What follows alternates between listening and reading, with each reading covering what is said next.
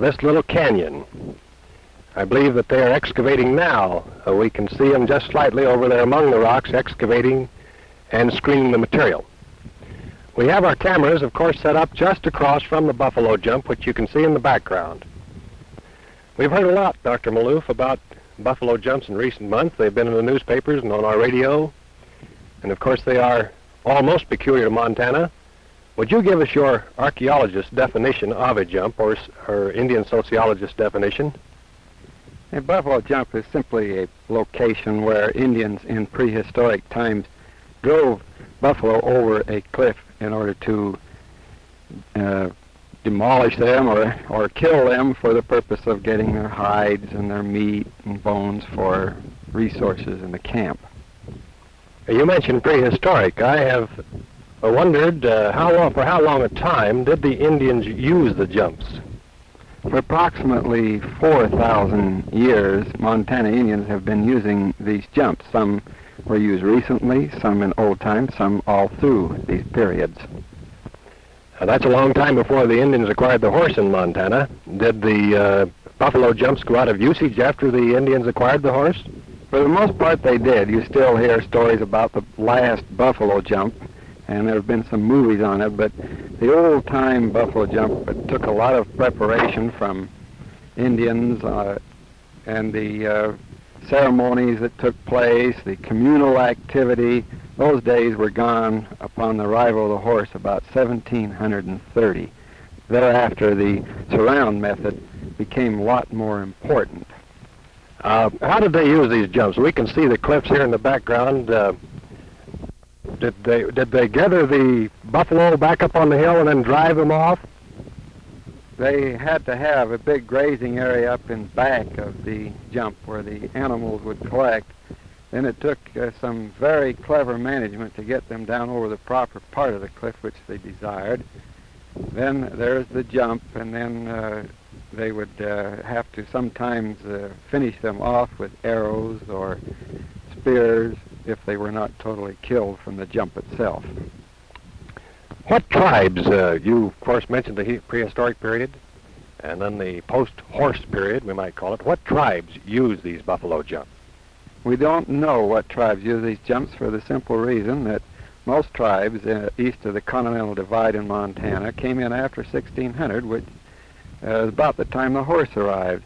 There's a good bit of evidence, though, that the Kootenai, the Pend Oreille, and the Flathead made great use of these drives. We might also add the Shoshone, who once dominated central Montana. You have mentioned these tribes, and most of them are Montana tribes. Does this mean that we don't have jumps outside of this area near the Rocky Mountains? That's an interesting thing. The jump is fairly peculiar to Montana simply because we have an adequate number of cliffs for the Indians to have used for this purpose. East of here in the Dakotas and Wyoming, they drove them over a hill and then built a corral down below.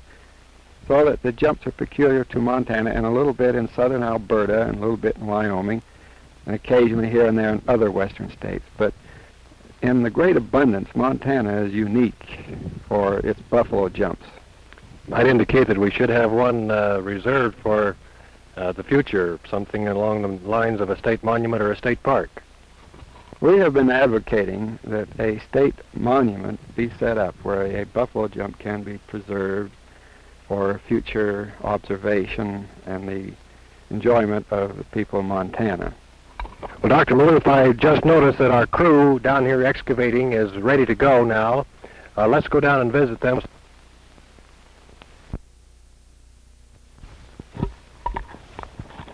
Here, Mr. Barry, is one of the pits that we have excavated right below the jump where the animals fell and rolled.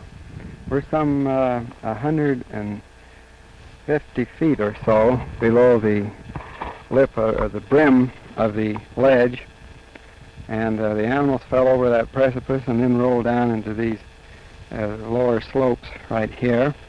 We have a pit that's been excavated by some of the boys, which is approximately 5 feet deep, and in here we found numerous bone levels. You can see perhaps some of the bones sticking out. Lou, this is Mr. Lou Napton, one of the students in the class. Now, Lou, would you point out the bone layers there, some of those upper layers? Here. The bone layers are right along in here. There's another very pronounced one right here, and then we find another one deeper down at about 3 feet deep. Does the depth of the bone layers, as he indicated them here, have anything to do with the length of time that the jump has been used? The depth is no indication of time, because there can be rapid deposition or there can be slow deposition. So the number of layers itself doesn't indicate the age. However, some of the other pits that have been dug into this have some points of a considerably aged time or old time, going back perhaps 3,000 or 4,000 years at most. In this particular pit we haven't found much in the way of specimens except for a lot of bones. However, we've been after information, and we've been able to learn a great deal about buffalo jumps from even a little pit like this. What did they do here? Now, we'll just review that again. And from here, did they go on down to the campsite, or how did they operate? Could you explain that a little bit? Here the animals evidently stopped rolling, and then the Indians would butcher the animals, leaving sometimes whole carcasses. Evidently they preferred the bulls and the calves. We found on the top of this, for example, a completely, or at least partially articulated backbone. They would take off the skins, the tongues out of the animals. You'll note, Mr. Barry, that some of these bones are quite large. Here, for example, is one that's just has rotted away rather than being broken up. But when we get down to the campsite down below, you'll notice they're all broken up in little pieces, indicating that these people move the animals, or at least part of the animals, down below for final butchering. You call that the occupation site that we have here in the... That's right. That's where they live. We can call it an occupation site or a campsite. Well, let's go down and take a look at that site, Mr. Barry.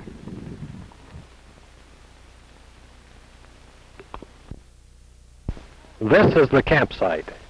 Here you see Miss Sidney Malouf tracing the outlines of a teepee ring. These teepee rings extend up and down this valley for 100 or 200 yards, just below the base of the cliff, where Dr. Malouf's archaeology students in his class are excavating a site. Dr. Malouf, could you tell us a little bit about this operation here? Here we see students from the archaeology class at Montana State College excavating for old refuse that the Indians threw out of their teepees. This is the last part of a buffalo jump, the campsite. Up above we saw large bones from the carcasses of the animals that were left. That is, the Indians didn't see fit to use those. But here they've broken up all of the bones into small pieces, and in amongst the bones are numerous artifacts such as arrowheads, scrapers, knives, all made out of stone. Occasionally there are mauls that they used to pound the bones to get the marrow out to mix with the meat to preserve it for future use. Such meat was kept in a container which we call nowadays a parfleche. The old French Canadians named it that. Every square foot is carefully screened because some points are so small that a trowel would even lose it as it was being shoveled out. All of the site is surveyed. We had our alidade and plane table, and we surveyed at least a section of land. There are teepee rings not only in this little spot, but up on top of the jump and over about a half a mile away to the left of these workers. Some rings are up on top of the cliff as well as those down here. Dr. Malouf, You have here on your tripod that we have set up now, and we have it anchored down. I don't think that we're going to have any trouble with the wind. Would you just diagram and show us what actually happened as you have been able to reconstruct it? As a result of our works in not only this buffalo jump but in others, we find that it's roughly divided into 4 parts. First, there is a grazing area where the bison had to feed. It's usually a wide area. Secondly, there is a thoroughfare, the old drive lines where stones are left even today. These drive lanes had 3 stones or 4 stones that held up a post that kind of simulated a fence. Fourth, there is the jump itself. And finally, the occupation site, which is usually down at the bottom of the cliff, sometimes half a mile away, sometimes a few hundred yards. Then, Dr. Malouf, they guided the buffalo by these drive lanes over the cliff, and then down here at the bottom, killed them, and then took them on down and produced their food and other supplies. Is that correct? Precisely. Dr. Malouf, we certainly want to thank you for this very fine expedition that we have had out here to this buffalo jump and to visit with your class to see some of the operations that you're carrying on in this summer school class in archaeology of Montana Indians. Well, Dr. Burlingame, what did you think of the pictures of the jump? I like them very much. Isn't that a magnificent cliff? It looked as if you had everything but the buffalo. Where were they? Well, unfortunately, it's hard to get buffalo nowadays to experiment and see what they might be running over a cliff. But however, we did think about shoving some students over that didn't pass the course. But with that danger in mind, they did very excellent work, I must say. Think they would. I see you brought back some artifacts. We have cataloged about 100 specimens so far from the sites in this vicinity, including the buffalo jump, and here is a sample of some. You found various materials, I take it. Such arrowheads are made out of many different kinds of material. This particular one happens to be made out of opalized wood, or petrified wood, as some people call it. This is a rather typical example of the type of arrow point found in the buffalo jump. Is there any particular significance to the shape of this point?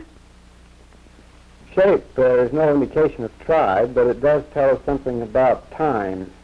This particular one happens to be late, with notches on the sides and one on the end.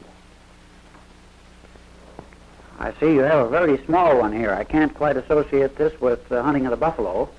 That is indeed a very small one, so tiny that it's almost like a little gem.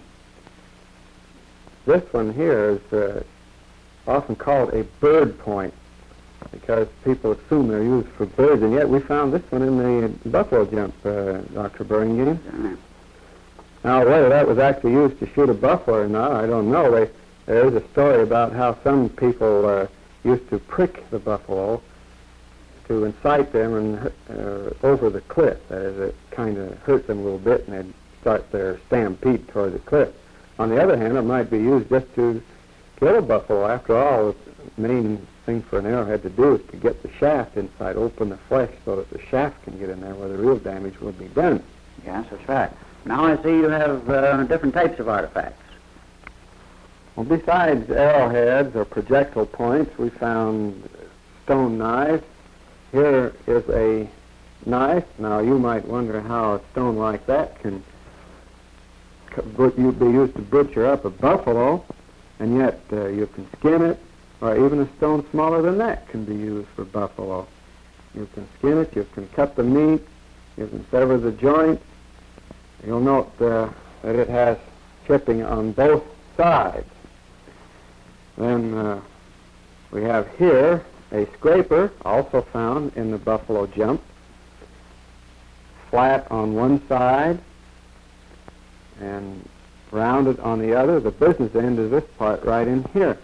Now that was used on a handle to thin down the hides and to make them useful for clothing. Sometimes parts of the skin are thicker than others, and they use to thin it down. As you bring back the artifacts,